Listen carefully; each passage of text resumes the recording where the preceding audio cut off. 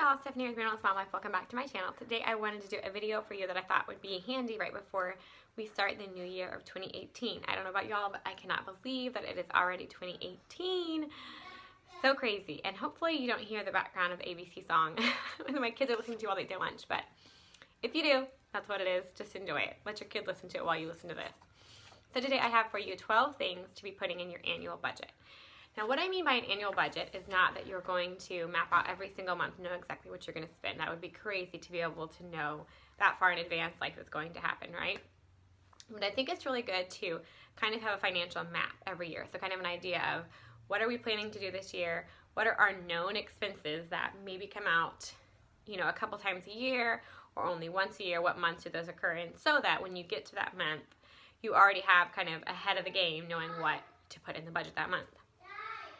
We don't do sinking funds specifically for every little thing. Like our car fund covers the replacement of an entire car or an extremely big repair. And we already have that where it is, so we're not adding to that. So we don't, if we need to get our oil change, we don't take from that sinking fund, so we don't add to that sinking fund every month either. So if you do sinking funds, then yours is gonna look a little bit different because some of the stuff may just always be coming out of a sinking fund and you may always just be adding to sinking funds, but we don't go like that crazy with sinking funds. Like we have our fully funded emergency fund, we have a car fund to replace one of our entire vehicles, and we drive older vehicles, so that's not, you know, like $40,000 is not in there, but it's enough to replace a car. And then we have a savings account that is trip/other, which is like all of our vacations.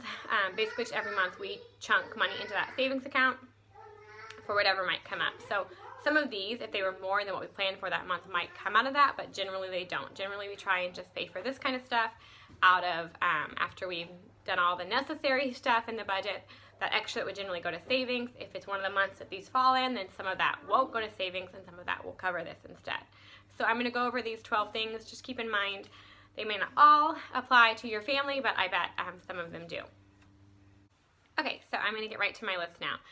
So the number one thing I have on here is homeowners insurance, and I'm sure it's different depending on what insurance you have, but I know for us, our homeowners insurance and our car insurance, you get a discount if you pay it all at once. So rather than making it a monthly bill, well, hello, Elliot. Do you like his dirty face? Which you can do if you pay it one time a year, then they will give you a discount on your insurance. Number two is contacts or glasses. So my husband wears contacts, so we know, okay, how long is your prescription good for? You have to get a new one every year. How many contacts do you have? Do you need new glasses? We can pick which month, you know, we know that's gonna come from. Same with our homeowners insurance. We know we have to pay that every May. And we know then to put that in the monthly, in my monthly planner for kind of like budgeting. Number three is dental appointments. And shop this around. Like all dentists don't cost the same amount, and some dentists have like complete nonsense and they're terrible and they'll say you need a lot of things you don't need done. So make sure you're going to a good dentist. Give them a call if you don't have dental insurance. Find out what their cash price is. A lot of times it's a lot more inexpensive if they have cash prices that are sometimes more inexpensive than actually even going through your insurance. So figure that out. Know what that amount costs. Also keep in mind if you go to the dentist twice a year like you're supposed to, one of those visits is going to have an x-ray, and that's going to cost more than your other visit that is just a cleaning. So you can keep that budgeted in as well.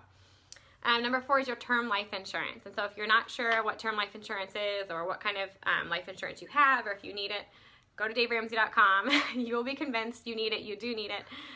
So pay for your term life insurance as well. And stay-at-home moms need that. It's such a myth that we don't need it. It would be a lot of money for Jason to try and replace all that I do if something happened to me. So get term life insurance as well. Number five is your oil change and your car maintenance. And so we know how much oil changes cost. You know roughly how many times you're going to need that done a year or what months you're going to get that done. Also, like both of our cars hit 100,000 miles last year. Woohoo, older cars. And so they had to get the maintenance that is needed done at that time. So knowing that that kind of stuff is coming up, at the beginning of the year, Jason and I are like, okay, is somebody's car going to need tires, anything like that, kind of knowing what month you plan to do that in so you can plan it into the budget. Number six is your car registration. That should not be a surprise. You're going to have to get your car registration done. In California, it just went up, so have that budgeted in. Number seven is property taxes. Again, not any fun, but you can know what that is and be planning for that. It's a really big bill. I think most places, I know ours is quite large, so be prepared and ready for that. And number eight is if you have to pay in taxes. So depending on your income bracket, you're either... Okay, let mommy talk. Depending on your income, you're either getting taxes back or you're paying in. So make sure you know which one of those things are and that you're not surprised by it. And number 9 is copays for any routine doctor's visits. So, like with our doctor's visit. Look this door. Alright, it's Mommy's turn to talk. With our doctor, it is like $40 for the well child checkups copay or doctor's visit or whatever. So know what that is going to be, and then how many, depending on your kid's age, how many visits are going to have that year, what month are they going to fall in, so you're ready for those as well. And any, of course, that you have for yourself or your husband. Number 10 is water filters and air filters for your house. So we have to change ours in our refrigerator. It's kind of pricey. We change it twice a year. So knowing what month that is going to come out in, and also getting the air filters done for the house. Number 11 is my favorite one. Make sure you're budgeting for vacation. So it's important, I think, to, you know, when you're planning the year, your financial year, that's a good time to dream and talk about what do we want to do this year. My husband and I have like 3 things looking into 2018. Well, really 4 that are kind of vacations that are, you know, that are going to be somewhat expensive. And so knowing when are those coming, how much do we need for those. We're always saving for trips because that's our favorite thing to do. That's like a majority of why we even budget, is because we want to make sure we have money to go do fun things with our kids and with each other. But know when those are coming and have a general idea of how much you're going to need for each of those trips, and obviously plan accordingly. And number 12 is landscape maintenance. So make sure, Elliot, thank you. Make sure you have money in the budget for anything that might be done that year. If you're going to have to get your watering system redone or any bushes taken out, trees trimmed, whatever it is, make sure you're planning what months that's going to come out of and that you have the income for that. So I hope you guys enjoyed this video, Interruptions and All by Elliot. For once it was not Lucy. If you're new to my channel, I am a mother of 4. So doing a video uninterrupted is a very rare thing for me. But I hope you enjoyed anyways and got some good information. Leave down below anything that I didn't mention that maybe you do an annual budget for, or if you even do one, let me know. And I will talk to y'all there, and I hope to see y'all in my next video. Bye.